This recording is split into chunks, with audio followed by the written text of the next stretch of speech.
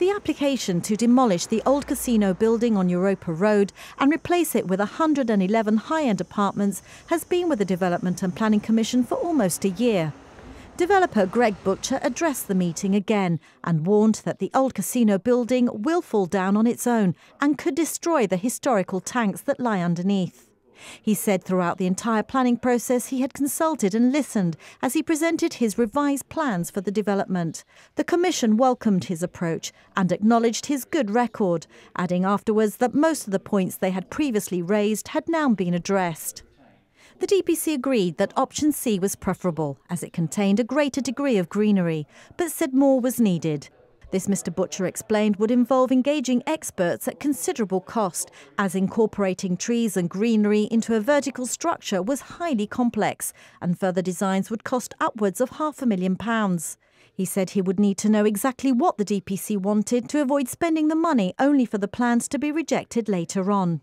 However, the meeting was soon split on how to proceed and whether or not the application should be put to a vote.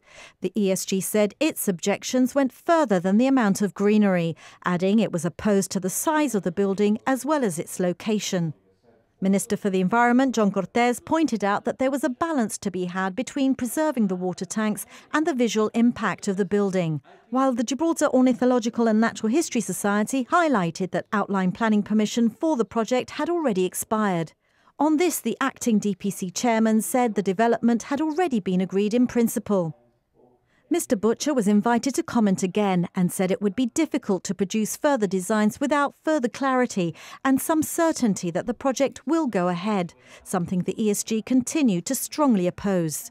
After further discussion and with considerable push from Minister John Cortés, it was agreed the project should be deferred, pending a revision to option C, when the Deputy Chief Minister, Joseph Garcia, assured the plans could either be accepted, rejected or deferred again. I think we're seeing a number of factors coming together here. Over years there have been lots of different projects being put forward, and because of the retaining of the tanks, of the heritage tanks that are large and is forcing the project to be even taller and larger, that's obviously a good reflection, if you like, of values that have been protected, which is heritage. But as was discussed at the Commission, conservation values are equally important. So anything that you put in there should fit into what is there and not try and mask a natural habitat, which it clearly can't. It is 111 apartments we're talking about here. It's a massive building. A building, remember, already exists there. It's the old casino, but the old casino has concrete cancer. And it will fall down. There's no doubt it will fall down. It was also wrongly built, and I think we will give you a photo later of bottles which are actually in the floors. Now, in the seismic shock of several years ago, part of the building actually fell down.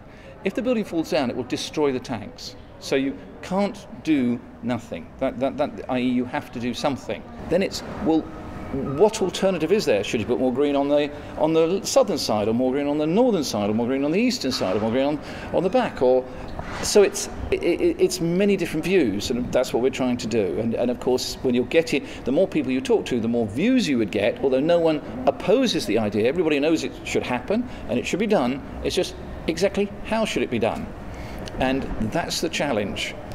In a later statement, the Reserve Development said the plans had been recommended for approval by the DPC on the 20th of June, pending further clarifications which it provided today. It confirmed it has consulted landscape developers based in Milan, but due to time constraints, the level of detail still required perfecting in order for a decision to be made. The statement says an enormous amount of research, studies and reports have been conducted, adding, however, that it is only right the consultation process is followed. The Reserve apologises to its prospective purchasers and thanks them for their patience.